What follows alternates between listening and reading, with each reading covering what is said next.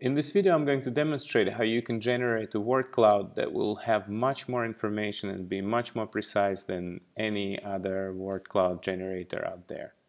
What you can see here is a visualization of Obama's 2008 speech. And it shows not only the most relevant or frequently mentioned words, but also how they were used in the same context together. The words that were used next to each other are shown next to each other on the graph and also have the same color. So you can quickly see what was the context. For instance, when Obama was talking about American, he was also talking about support. Where he was talking about people, he was also talking about the nation. This is very different to a standard word cloud like you see here, where you just see the most frequently mentioned terms, but you don't really understand the relations between them. Here, you really can see the relations between those words, which allows you to have a much better understanding of what the text is about. Not only that, you also have the analytics panel that shows you the main topics. If you click on each of them, you can see what those words are and in which context they have been used. So it's a much more precise way to actually understand what the text is about. On top of that, you can also select some of the terms that you find interesting. So for example, if I want to know what he was saying about unyielding democracy, I can click those words and then see exactly in which context they were used. So I can get to the part of the text that is relevant. I can also remove some of the words from the graph, and then I will see what's hiding behind them. So this word cloud can also be used as an iterative tool to explore any text further. There are also many adjustments that you can make. So for instance, you can add some lines to the word cloud to make it look pretty. You can also add the nodes as well. This is what you like. See, then it's visualized as a network. Even remove some of the less relevant nodes. And you can also export this word cloud as a picture here, as a PNG image or as a high resolution vector graphics if you want to insert it into a research paper or publish a big poster in high resolution.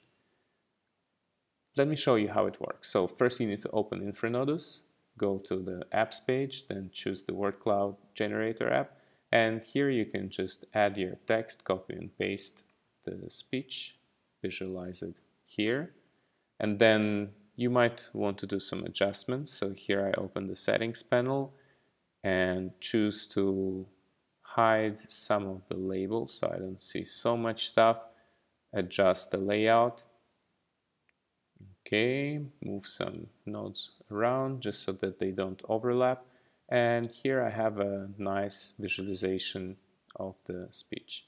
I can also, of course, add some of the elements, change the layout and so on. And as I mentioned already, if you want to remove some of the terms, you just select the ones that seem evident, click on them, and then InfraNodus reveals what's hiding behind those terms. So this can also be very interesting if you want to analyze the text using this word cloud. Another interesting use case is with the Google import app. So this app in InfraNodus, it imports the existing discourse on any topic. In this case, I'm going to make a search on artificial intelligence. When I click go, what happens is that InfraNodus imports the search results for this query from Google and shows me what is the existing discourse as a network graph. I can see the main topics. I can also get to the terms that I find interesting.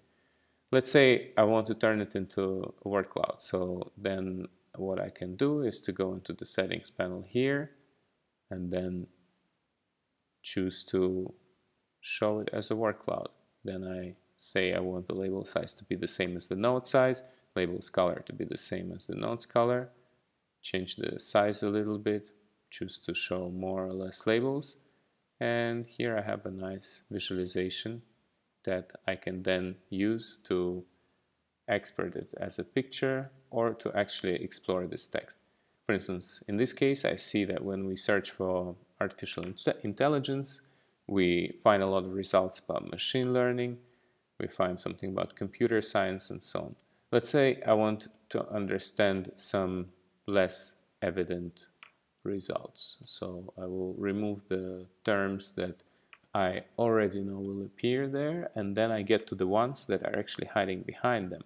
And those are very interesting because then I can see, okay, there's a lot of results on applications and platforms. So when I click on those terms, I can see the search result which relates to this particular subject. And also deselect those terms and use the topics here. So then I can quickly get to the parts of the existing discourse which is relevant and interesting for me. Try it out on infranodus.com with your own data or using the data import apps that we have.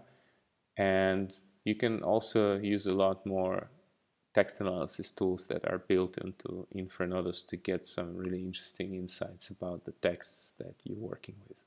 Thank you.